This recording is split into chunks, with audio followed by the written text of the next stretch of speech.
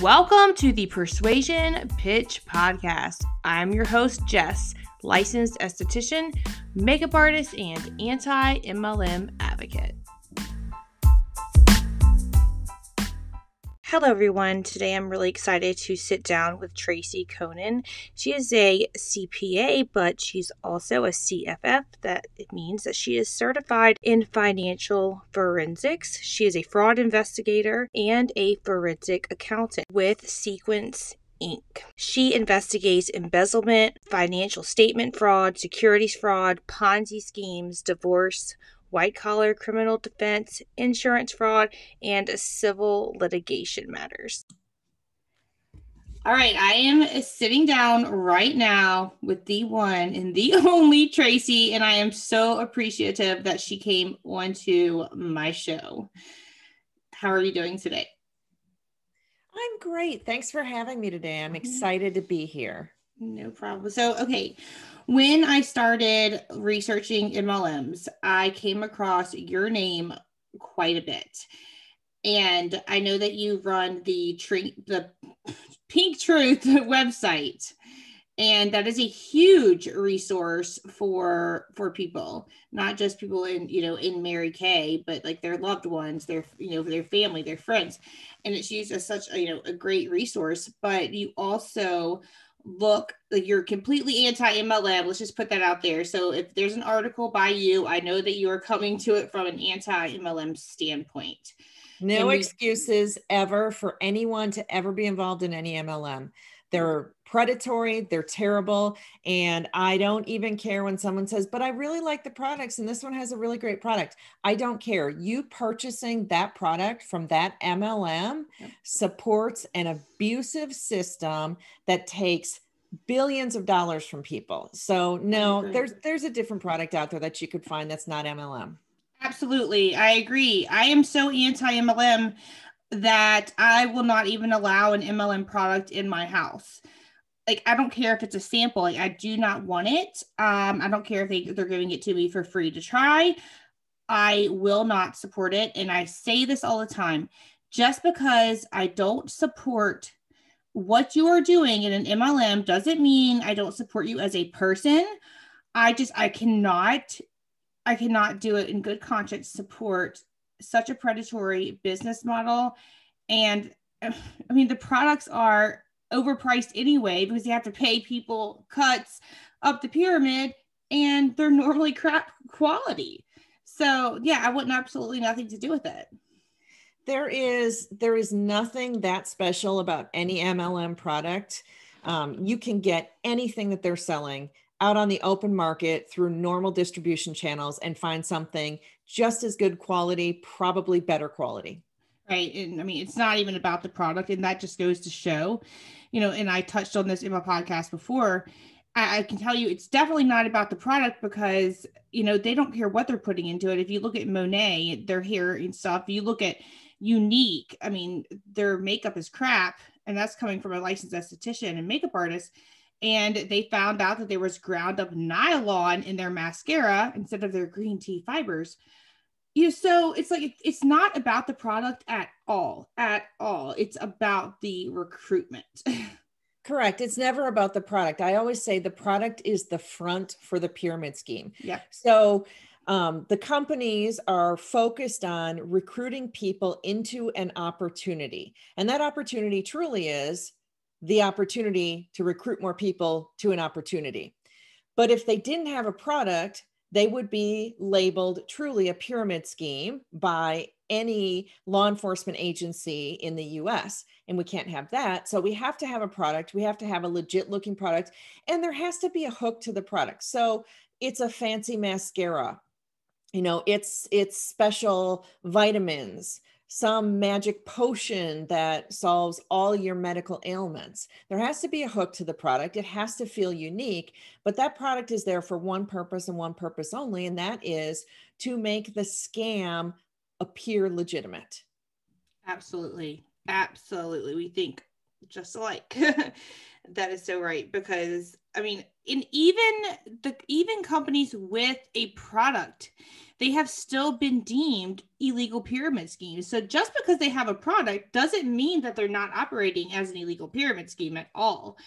I have a list in the notes of my phone when a company shuts down. They had a product. Like, I keep a list of all the MLMs that have been shut down, and I'm just like, oh, I just want to add more to that list. It's like obsessive thing. But yeah, so just because they have a product does not mean that it is legitimate at all. And I just want to stress that so much to my listeners. And if you like, let's look at Herbalife. I mean, it's huge. It is a pyramid scheme. It is a pyramid scheme. And I mean, if we wanted to dig in deeper to it, which I really didn't plan on doing that today, but if you really look into it, it's not just about a shake. Like, there are people who are being paid off and they are still in operation, and they shouldn't be. So it goes so much deeper than what people think if they would just research. Well, Mary Kay has been around for more than 55 years. And the thing that they enjoy is a very positive reputation. And the assumption that because they've been around so long that they must be a legitimate company, or they would have been shut down. And everyone thinks of the little old lady, Mary Kay, who just wanted to help women.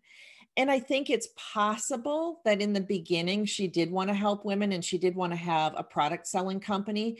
But at some point, very early on in the process, she started to realize how this MLM thing worked and how much more money she could make for herself if people were doing things like front loading inventory, getting people to buy these inventory packages up front and such. Mary Kay as a company spends an awful lot of time talking about product sales and making it appear as though there is a ton of product being put into the hands of consumers. And the truth is that there's a ton of product being ordered by consultants and sitting in their basements and sitting in their garages and ending up in landfills and donated to homeless shelters and things like that.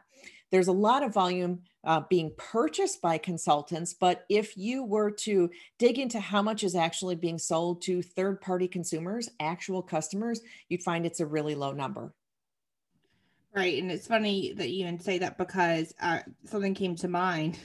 My dad, he's retired law enforcement, but he actually pulled over the real Mary Kay years ago. And I think it's so funny looking back on it now because I can say that. But yeah, he pulled her over on the interstate and she said, "Do you know who I am?" And he's like, "I have no idea who you are. No, I don't." He really did not know, but yeah. So I think that is so funny. And I also did a bonus episode on this podcast because my local news station did an article on 4 local women getting a pink Cadillac, and I was livid. I'm like, this is my local news station. Why are you sitting here and doing an article and making this look like a legitimate opportunity? It was crazy. I mean, there were so many anti-MLM advocates in the comments on that Facebook post of the article. I'm surprised that they did not take it down. They were like, "Why are you doing this? This is a slow day at the news. This is predatory." I was really proud of that. Really proud of that. It's so awesome because that you did that. What people don't understand about these pink Cadillacs is that, first of all, there's all sorts of misinformation that's given out at the time that they're making these news releases and such. They're talking about the pink Cadillac was earned by this woman because her team sold X dollars of product. It's not true. They didn't sell that product. They ordered it. They paid for it. They ordered it at wholesale. And now we're doubling the wholesale number to make a suggested retail number and saying that was sold. None of those products had to have been sold in order for this woman to get into a Cadillac. But what's even funnier maybe is that most of the women who are driving pink Cadillacs are making $40,000 or less every year from their Mary Kay venture. So, I mean, the pink Cadillac is seen as this symbol of success. But the truth is that those folks, for the most part, aren't even making much money anyway. They're allegedly making this executive income, but it's just not there. Yeah. And so most of these MLMs, when they get the car, the lease is in the distributor's name, and if they don't meet their bonus every month, the distributor has to pay that, that car note. And so it's in the distributor's name. They're responsible for the payment, all while plastering the company logo on the car. So, but I looked into the Mary Kay cars, and it was a little bit different. It's like one woman said this is her 4th car. So could you explain a little bit how their car program works? It's a similar concept. The car is in Mary Kay's name. Okay. It is given to the consultant or sales director to use for 2 years, but they sign a contract. And if they don't keep up their production, they have to pay something every month called a copay, which is essentially them paying what would effectively be a lease, right? Yeah. And then that payment comes directly out of their commission check. And so what's funny is, if you're in that pink Cadillac, your copay, I believe, could be $900 a month if you totally blow it on your numbers. So not only are you getting a tiny commission check because you blew it and didn't have enough people order stuff, that commission check is being swallowed up by Mary Kay to pay for that car of yours. It's honestly a really bad deal for the consultants and directors. But of course, if you say that to them, they say, well, no company is going to give you a company car unless you're meeting your sales goals and things. And this is no different. Yeah. Besides, it makes people think, oh, they gave you a car. You earned a car. Like, this is your car to keep. It's paid off. It's your car. But it does not work like that. There is no such thing as a free car. They're not just going to give you a car. It just doesn't work that way.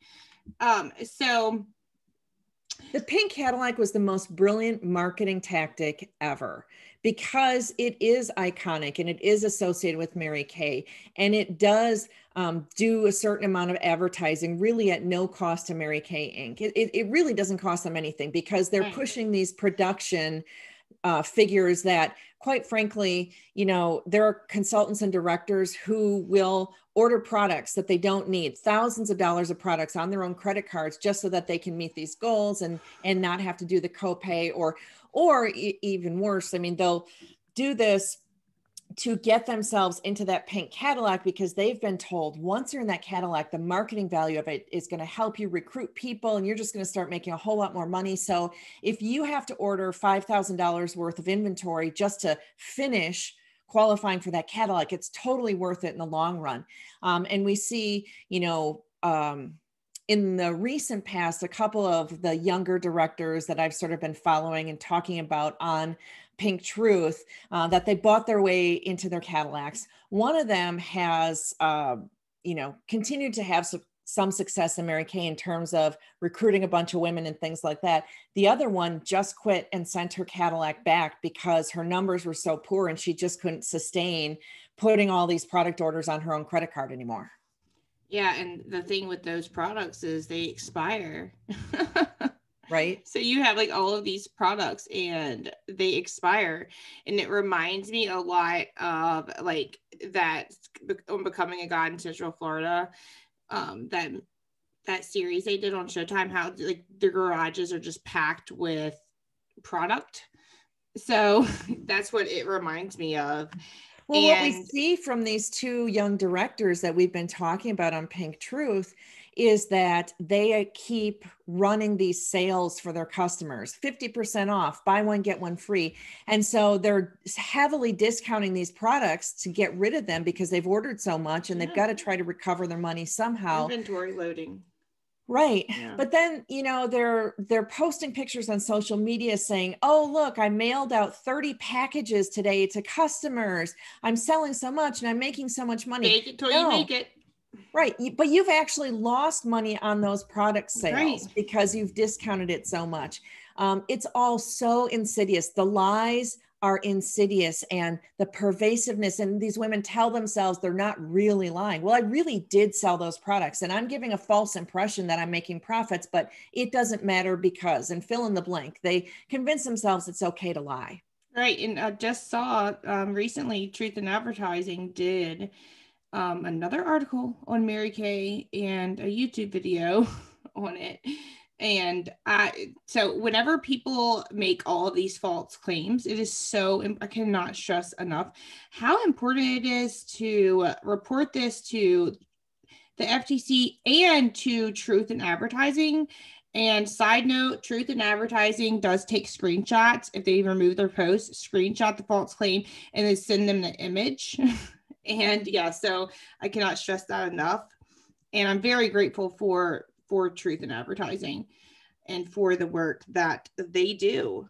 And Mary Kay is one of the companies that does not provide an income disclosure statement. And I know it's not required by law, but I mean, I've seen a lot of IDS from other companies, but Mary Kay is one of those that they do not provide an IDS. Right. They do an income disclosure statement for Canada only because of Canadian laws. But here's the thing about these income disclosure statements. I think that companies put them out because they have received certain pressure to do so. But at the end of the day, the documents are nearly worthless because of what they don't tell you, because of the things that they include or don't include. So, for example, a lot of these income disclosure statements will exclude everyone over the last year who's like fallen out of the company, who came in and then left. If they included all those folks, the numbers would be even more pathetic than they already are. So these they already are horrible. They're horrible already. Right. Right. And so, and, you know, they can make up their own way of calculating these numbers, and they never really fully explain what the numbers are. So I always tell people, you know, we can learn something from these, but they don't tell the whole story about it. And if they did tell the whole story, I bet the numbers would be much, much worse. Right. Right. I think that it should be like a law that they provided, but they should also have to explain how they are calculating the stuff. That's what I think, just to warn others about it. So you as an accountant, like have you seen seen like a lot of people lose like tons of money with these companies? Sure, all the time. You know, if you go back into Robert Fitzpatrick's research, and Robert is, you know, started Pyramid Scheme Alert, still runs it, as you know, recently wrote a book called Ponzinomics. Right, I'm reading it now. Robert is like the gold standard in the anti-MLM industry when it comes to research and numbers and things like that. And, you know, he did some research, oh gosh, I think it was probably like 15 years ago, looking into income disclosure statements and other data that these companies released, and ended up determining that 99% of people who get involved in MLM actually lose money. Right. And I can't tell you how many people I've talked to who have lost money. And even those who have not lost money, the amount that they've earned has been so little. So for example, Mary Kay sales directors, most of them, the vast majority, earn about minimum wage for what they do. And it's so, so sad. It is sad, especially since they're putting this luxurious lifestyle online. Well, and they've got families who are counting on them to bring in income. They're sacrificing all of this time away from their families. By the way, when they've been told this is your opportunity to be at home with your children, you can be a more involved mom if you join an MLM versus going to work. But it's not true. They end up spending 40, 50, 60, 70 hours a week out trolling for new victims for their pyramid scheme. Yep. And then they're making minimum wage. So they're not even supporting their families well. They might even be most likely building up credit card debt. And at some point, the house of cards falls down. Right. But we can't talk about them. You're going to get shunned, and people are going to act like you never existed once you leave the MLM. Absolutely. Absolutely. Because, you know, it is like, okay, there's that small percentage you can make it to the top. But if you don't, which you're most likely not going to, if you don't make it, you did not work hard enough. And they tell you it's easy. You can spend more time with your kids. You know, you can make money in your sleep, but whenever you don't make it, it's because you did not work hard enough. So it's like, you You know. didn't work it the Mary Kay way. And Right. also, I always like to remind people, okay, those who got to the top in Mary Kay or any MLM, it's a tiny, tiny fraction of people. Oh, but they did it and they proved that it's possible. Guess what? The only reason they're there is because thousands of people under them lost money, lost anywhere from a couple $100 to several $1,000s. Do you really want to, quote, make money based on wrecking thousands of people's financial situations? I don't want to. It's unethical. It's disgusting. It is disgusting. And I say that all the time. I'm like, if you do make it to the top, you're making the money off the ones losing the money. It's unethical.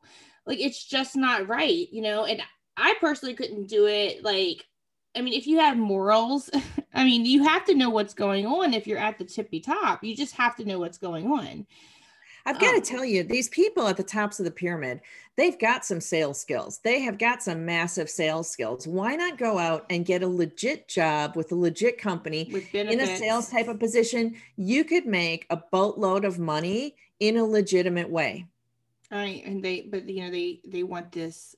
You know what I think is like from like a psychological thing is they like the feeling of having a close knit circle. Like, oh, those are my girls. Those are my We're people. doing life together. Yeah, like or you know, like they like that sense of belonging and that circle of friends. And I think maybe that has something to do with it. Well, we talk on Pink Truth about a woman who was a pretty high up director, Mary Kay, and left last year or the year before.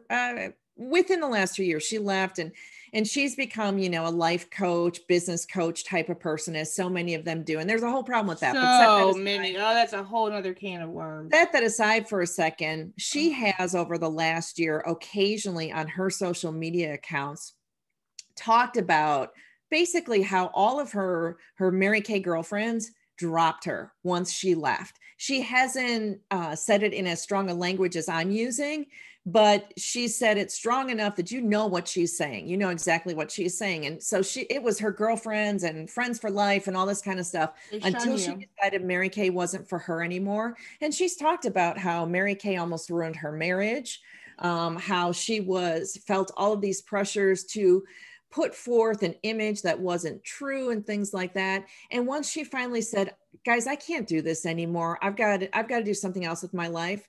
They all acted as though she doesn't exist anymore. All right. It's that's the cult. It is 100% a cult. Absolutely. Yep. They use the same exact tactics as cults do. And there's just no convincing me otherwise. And I don't even say it's a cult. And I've said this before in a joking manner. Like it is 100% a cult. And yes. I agree. People ask me if I'm joking around when I say that. I'm absolutely not. Right. Like I'm not joking. Like it is a cult. And with these Ponzi schemes or pyramid schemes, I guess we could just say pyramid schemes, you know, they're like, I'm sure that you see the pattern, like I see the pattern, is people who are single moms, stay-at-home moms, military wives, you know, people who go online asking about extra income. These are the ones who are preyed upon. This is like, oh yeah, this is the one I'm going to get. They want to stay at home with their kid, but they're actually neglecting their child because they're spending. I talked to a girl that told me she was reaching out to 400 people a week. 400 people a week. When does it run out? You have to keep adding friends on Facebook or Instagram and then like adding people they know and they know and they know and they know. Like eventually you're going to run out of people to ask. I mean, I guess you won't if you keep going and going, but there's only so many people in the world, but 400 people a week? Yeah, we've run the numbers on Pink Truth before about how many people you have to talk to a week in order to get enough who say, yes, I'm going to have a party for you, and then actually hold the party, and then actually have 3 or 4 people there, and then actually listen to your recruiting spiel, and then sign up. Because you have to start out talking to like a couple hundred people a week at least to have any chance. The numbers are astronomical. It's gross. Right. So that's not spending more time with your children. No, it's not. And the kinds of people that you just mentioned are vulnerable people. That's who they look for when they're recruiting for MLMs, is vulnerable people. Gross. Many of them who are in financial situations that need improvement, or who have self-esteem issues, or who are stay-at-home moms who need an outlet for doing something other than being around their kids, or people who are overweight and looking for a solution to that. Everyone who gets involved, for the most part, has some sort of vulnerability that's going to be exploited. Absolutely. It is really disgusting. It's really disgusting and scary. So do you feel like I do that there should be some type of law in place where they not only provide the income disclosure statements, but also let everyone know how they are calculating these numbers? Do you think that would even help? I don't think that laws help in this industry because these companies are consistently finding ways to get around whatever the laws are, or make things appear to comply and things like that. And so my preference would be that the industry be eliminated completely. I mean, for goodness sakes, there are lawyers, like there's a guy who calls himself the MLM lawyer. And his entire job is knowing how to weasel around whatever laws or requirements there are in your state or in the United States, et cetera. So more laws, they're just going to find ways to weasel out of them. The loophole. Mm-hmm. They are going to find a loophole. That's a shame. And it's one thing I noticed recently was a couple of Huns, well, MLM reps, people don't know what that is. They were posting, and they were with It Works. They were posting the income disclosure statement along with the before and after photo. And it literally says like the average is like $1 or something like that. But they were posting it along with it. Like, I don't know. Like, I don't know if that's like a new requirement but like they see it. I know they see it. They posted it. So I don't know. Maybe they're like, oh, maybe I have a chance to get to the top. But like, it's mind blowing to me. Like it's these companies are so disgusting, so predatory. And I just encourage everyone to research. Please research. I always like to say, if you're thinking about signing up for Mary Kay, I don't understand how you could possibly, first of all, not do any research. But second of all, assuming you do research and you come visit Pink Truth and you take some time to read, I can't understand why you would still sign an agreement and become a consultant. Right. Of course, people do it. So, when I started Pink Truth 15 years ago, I started it, I called it Mary Kay Sucks, and did that for, 3, 4, 5 months, and then decided that I needed to change the name just so Mary Kay wouldn't come after me for squatting on their trademark or anything like that. And so we changed to Pink Truth. And we started out in the very beginning, it really was just something fun to do, to gossip about Mary Kay and some people Mary Kay. And the site got really popular really fast. And I felt kind of a responsibility to do something with that. And that's when I decided that what I wanted to do was educate people. So that if you were a person who was thinking about signing up for Mary Kay and you did take that time to research on the internet, that you would find the site and you would have resources there available to you to tell you the other story. And if after seeing that, you still decided to sign up, that's on you. Right. And, I have to say that in that article that the local news station did, so many people were putting Pink Truth, the website, into the comments. So I was really, really proud of that.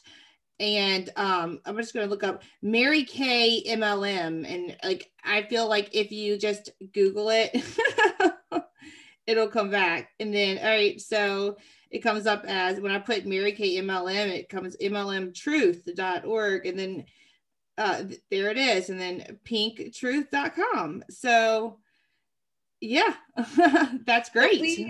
We rank well for a number of search terms, search phrases related to Mary Kay. And of course, from the very beginning, I have been conscious of that. And I have, worked on the organic SEO behind the scenes to make sure that if, that there are certain catchphrases in Mary Kay that a potential recruit might hear. And so I've made sure to include those phrases in articles and things like that, so that people would be able to find the site easier. I love that. I love that. And this website, I know, has helped so many people. It's helped family members. It's helped reps that have left, and it's prevented people from joining. So that is something to be prevent so people proud from of. joining. Help those who are already in figure out how they get out and get as much money back as possible. Help the family and friends who have been affected by it, things like that. But make no mistake, we also have some fun. We still do the gossip thing. And I do, when I find things on Instagram from, well-known sales directors and such, when they put sketchy stuff on Instagram, I am happy to write about that on Pink Truth. When they're doing false earnings claims, I love to highlight that. Yeah, for sure. I would too. Yeah. When they're telling one story, but they've told another story previously, I love highlighting those things side by side. So you better believe I am doing screenshots of Instagram stuff all the time. And I have myself a little library of you stuff. Guys, if you're listening and you are with Mary Kay, do not post false claims. You will, someone will screenshot that. I don't care if it's set to friends only. We will find a way to find that. I will help her find a way, and we will blast you on. Right. Yes, for sure. I did hear that Mary Kay, they shut down in Australia and New Zealand. Is that right? Because that is true. Yeah, whenever I heard that, I did like a short YouTube video. Whenever I used to do, I had a YouTube channel for a while before I did the podcast. So, I mean, that's a win, right? I mean, I feel yeah, anywhere they shut down is a win for the future. Of course, it's devastating for those who are currently in those areas and have money invested, and all of a sudden the rug's being pulled out from under them. And I certainly have compassion for them, but long term, it is a win that market is no longer operating. Yeah, let's just hope that the U.S. is next, but who knows? Who knows? Well, I do want to thank you so much. Okay, before we go, no MLM is different from another. They're all the same. What are some red flags that people need to look out for when someone is telling them about this exciting business opportunity? Some of the things that I typically see are they're not willing to tell you the name of the company right off the bat. So we see this on social media all the time where these reps will not tell you what company. I'll DM you, hon. Right? DM me for details, right? Private message me if you want to know more. That is probably the biggest, most common red flag that I see. When they're telling you that there's no risk involved, it's a lie. You're risking your money. You're going to lose your money. Those are probably the biggest things that you can look out for. Also, when they say, oh, you don't have to recruit. Oh, recruiting is not the thing. You don't have to do that if you don't want to. That's an absolute lie. All of them minimizing the time that you need to invest in this. When they're telling you things like we'll hear in Mary Kay all the time, where you can have full-time pay for part-time hours. All of those sorts of claims that sound too good to be true should put consumers on notice. Right. Yeah. If it seems too good to be true, it's too good to be true. Mm-hmm. So, all right. Well, I want to thank you so much for coming on. I truly do appreciate it. And I mean that. I have read everything that you have written, and I'm going to leave links in the description, the show description, with, the Pink Truth website and to your Facebook page. Everyone go like her Facebook page. She has a Facebook like page because she's amazing. And she is definitely a staple within the anti-MLM movement. So thank you so much. Oh, thanks for having me. It was fun talking to you.